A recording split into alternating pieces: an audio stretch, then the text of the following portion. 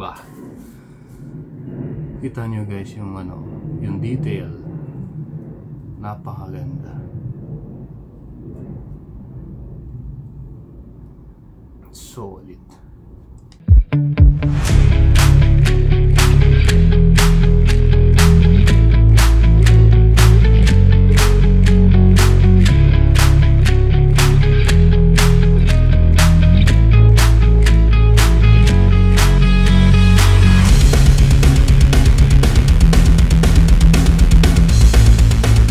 Hi guys, welcome to Airsoft ZeeL.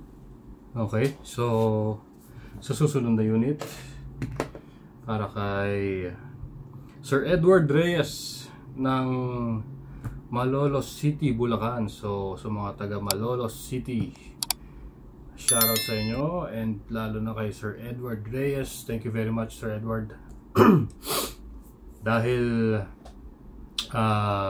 nag-avail ka ng promo code na Drean Pogi. Yan. Meron kang discount. At alam mo na yon. So, yun nga Sir Edward. Thank you very much. Tapos, unit.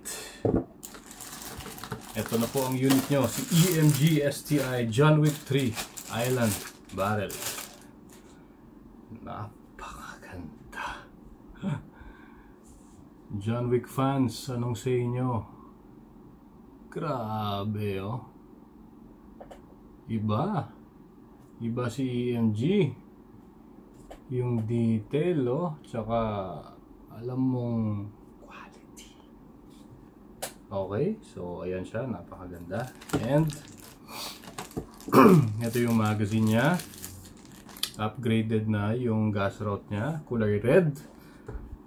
Unlike sa ibang regular high capas, kulay black siya. Ito upgraded, ibig sabihin pwede nyo nang gumamit ng power up gas, yung gas na ginagamit sa rifle.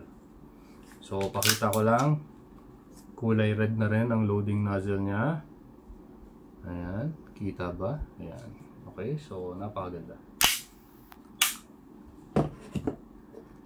Okay, loadan muna natin ang BBs.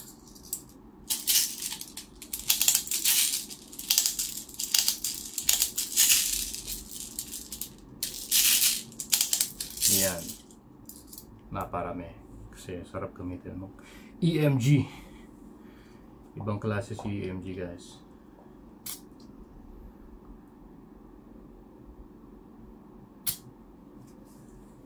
Alright, then salpak sa unit gamit ang .20 BBs. Kita nyo naman, napakaganda. Okay, always trigger finger ha. Nakakalabas dapat yan pag hindi pa kayo ready puputok. Okay, so firing.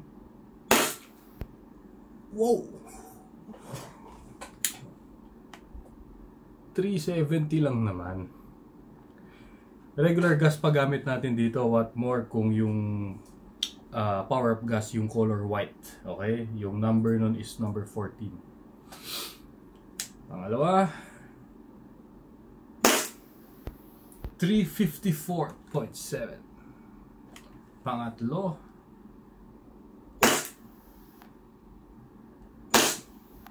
356.2. Grabe, napakasakit. Maabot ng 370. So siguro 370, 350, 370. Ang lakas na lang guys. Okay, so testing natin yung blowback test nya. Firing.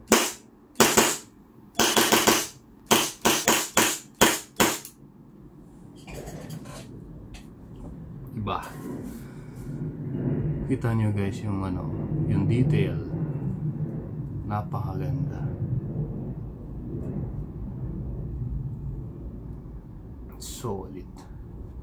Okay, so remove mag, baba nyo yung slide stop, tapos syempre hammer down para safe ang unit. Okay, so ganun ang palagi procedure natin after use. And syempre huwag nyo itututok sa hindi nyo target at saka sa hindi naman talaga dapat target para maiwasan yung accident na makasakit tayo Kasi sa lakas na ganitong unit guys, yung iba bumabaon sa balat.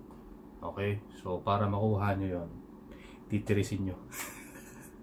Okay, hindi, biro lang. Pero iwasan natin na maging careless.